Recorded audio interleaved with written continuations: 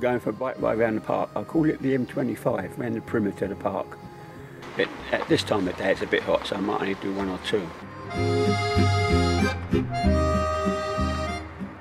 Because this is the place, without a doubt.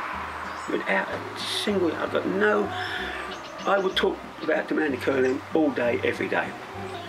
The only problem with that is that I enjoy it so much, I have to check my watch to find out what day it is.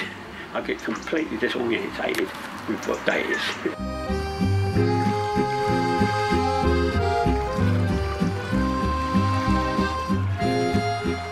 I love it. I come out in the morning before I go swimming, or when I'm swimming, and you can hear the guys who are taking the kids around the park.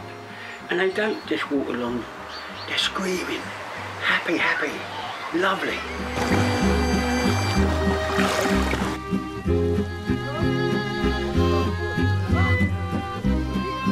Trish said it's like axe packed, you know. The only thing you ain't got is a fish and chip shop.